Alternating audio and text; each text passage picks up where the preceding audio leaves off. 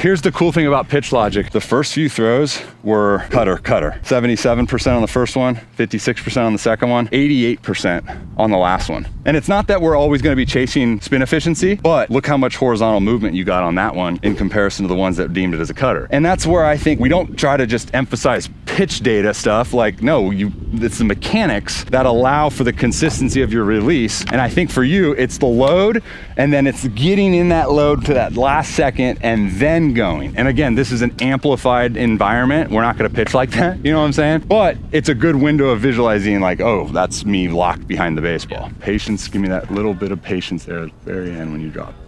Boom. 93%.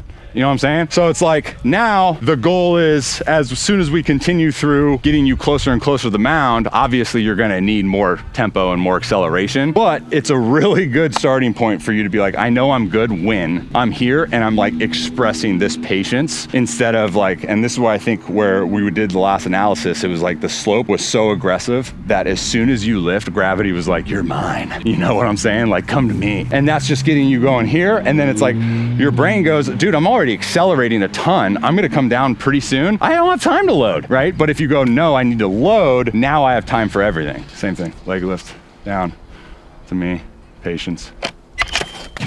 Yep, good, dude. And I think for you, you're this, right? You're a 2-seam guy, but you're holding the 4-seam. Yeah, I'd say go 2 seams. I mean, this is giving us I've never seen your data. Yeah. And I love data, and I try not to because it's bad for everyone involved. But like, if you're a 2-seam guy, 85 is perfect for your efficiency. And then now it's just the goal of like, how close can we get to getting 20 and 10 down? Yes. Because, yeah, I mean, shoot. Right? Like now we're at freaking 18 and 1. I'm not gonna say like that's consistent off a slope. Your velo's way down, obviously. It's not throwing 100 miles an hour, but the idea of like, where do I need to be load wise to get the most consistent behind the baseball with my fingers? Like, that's what that looks like. Stay low, go, up, down. Yeah, yep, 89. Down. Patience, go. Yeah, I gotta say, dude, pitch logic's sick. You know what I'm saying? Like, that's sick. That's just a really good testament to you, because it's like, as soon as we got it, right? As soon as you went from like, I'm throwing cutters to I'm throwing freaking 4-seamers, now it's like locked. You know what I'm saying? Okay, now you do not have that, but you'll have a 5-pound counterbalance, because now once we have the range with load, you just slowly start to take away the amount of load to where now you can just do it on your own. The idea of that is just, once you get to the point where you were at when you dropped the med ball, you're not gonna drop that ball. You're just gonna go from there to like, all right, now it's time to throw. Yes. Now that's gonna start to propel your desire to want to accelerate, right? That's still a really good rep, obviously with the 98 skill PL, hashtag discount code Robby10. But to me, it looked like you got there and it was like, I gotta accelerate, and then the acceleration turned into like, really aggressive spin instead of like snap. Yes. See, I just look at that as like complete ownership of your load. You know what I'm saying? Like I have like the patience in there. See, I would even encourage you to stay around 80, because anytime you get to like 90 above with a 2-seamer, it's gonna wanna freaking ride. It's really good. Whatever that feels like right now, just go ahead and download that blueprint.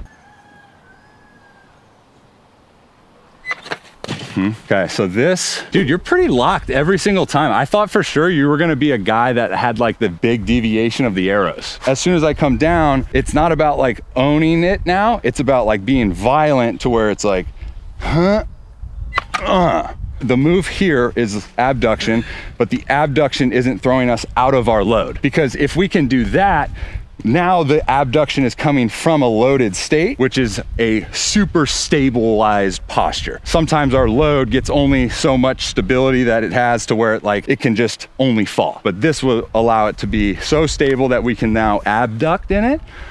Down, throw that out.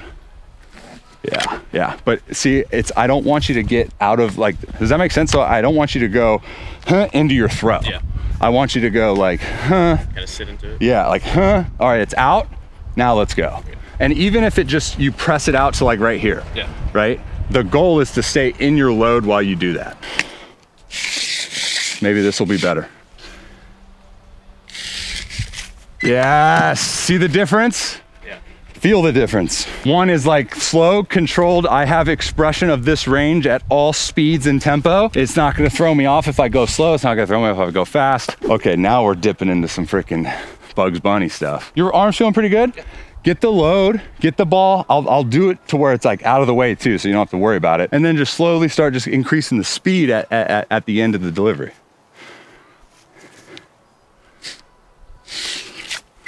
Yeah, yes. Beep, yeah.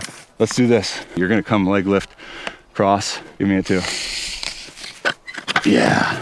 It's really hard, but it becomes slow and controlled to express force. That tempo, that stimuli is over. Now we move on to a different chapter, and that chapter is freaking, I'm gonna come at you with some cheddar cheese. I think the more that we can kind of segment that, yeah, see, that's almost just 2. You're too good. Give it to me. Yep.